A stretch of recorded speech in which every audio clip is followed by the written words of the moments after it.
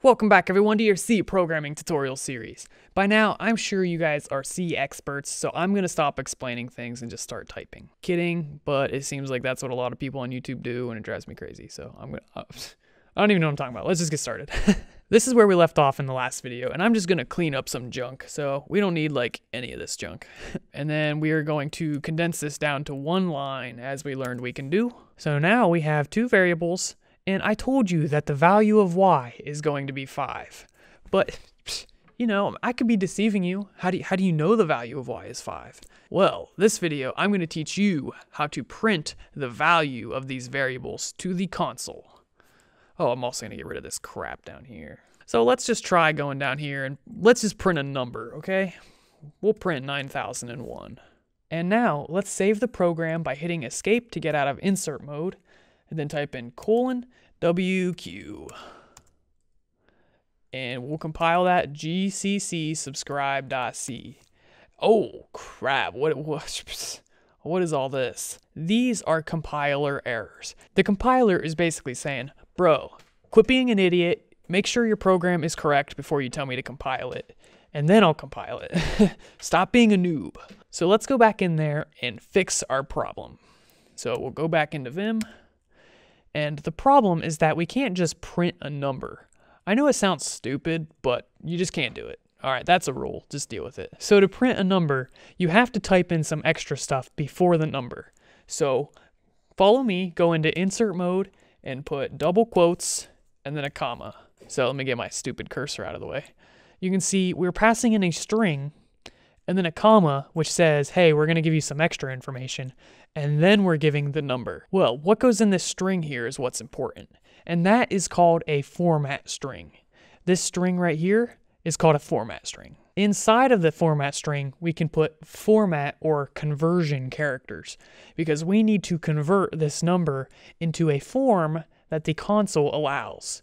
So to do that, we have to put %i for integer. So that is how you print a number. We'll hit escape and save the program and exit, and now let's try compiling. Okay, we still have an issue. We got some period or something floating around, so let's go back in there and fix it. And this brings up a good point. This will usually tell you about where it's wrong. So we can look for these lines and columns. So we can go back in Vim, and you can see on line 11, we're currently on 1, 2, 3, 4, 5, 6, 7, 8, 9, 10, 11.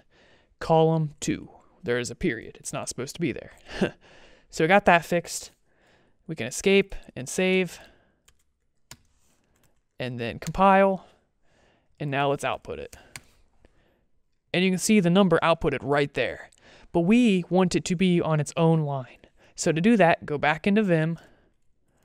And after the %i conversion character, go into insert mode and put a \n, which as you've learned is the new line character. So that'll put it on its own line, but you know, I don't really want to print out this random number here. I want to print out the variables that we already have created. Because these are technically just variables storing an integer, we can use the value y wherever an integer is expected. And just like this is an integer, we could replace that with y. So let's just go over here and do that. So if we did everything right, this should print out the value 5. So let's save and compile and then run. And you can see the value 5 is right there. Another thing is that anytime you change any of the code, even if it's just something super, super small, you have to recompile using GCC. That's because this a.out is actually a file. If you say ls, you can see that the file exists right here. And when you don't compile, even if you change this file right here, this file stays the same. In order to update this one, you have to compile this one.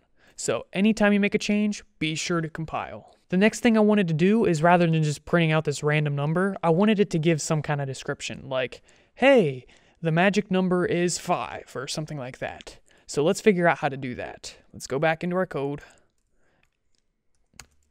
And we can just add it to our string inside of Printf. It's really simple. So literally the value of y is just going to be imputed into this location inside of this string, which is going to be printed. So it's going to say the magic number is : 5. and then it's going to go down to the next line. Every time we have something in here separated by a comma, these are known as arguments. So we're passing 2 arguments to the printf function. We can actually pass more arguments. For example, if we wanted to include x in this, we could do that. For example, we could just start typing here, the value of x is %i \n, and pass in another argument of x. The reason this is kind of connected right here is because it looks weird here, but in the console it's going to go down to a new line, and then this is going to be the start of a new line, so it's actually going to look pretty cool. So let's compile and make sure everything looks right.